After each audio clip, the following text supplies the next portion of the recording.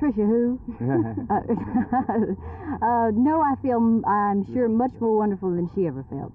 Exactly what's gone wrong today?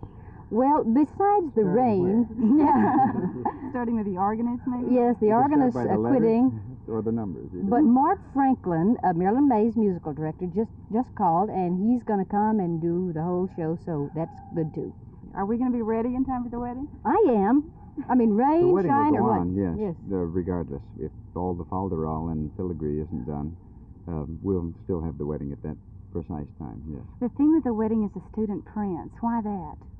Well, it's kind of interesting. It was a romantic sort of thing. It was a sentence, I guess, when you break it all down, that I said to Lee in the 2 years that I did the show. Lee was with me and always was backstage waiting or in the audience watching.